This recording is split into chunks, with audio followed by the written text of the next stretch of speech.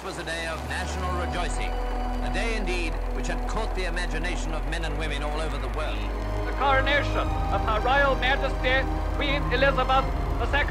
I declare before you all that my whole life, whether it be long or short, shall be devoted to your service. To bring you an important announcement.